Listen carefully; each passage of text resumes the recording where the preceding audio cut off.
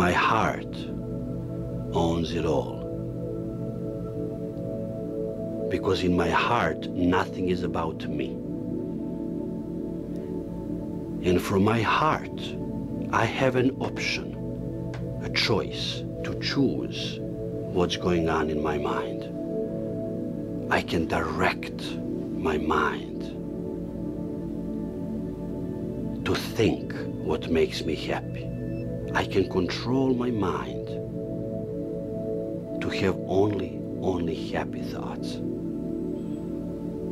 To recognize what could be a danger and to say thank you for it, but we're moving right along. To recognize what's wrong, but at the same time to know what's right.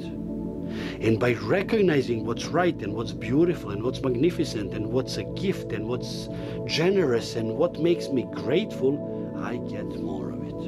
You see, so the purpose of a mind is not really only to keep me safe. It is to work with my heart and make me happy. Use your mind. Don't let the mind use you.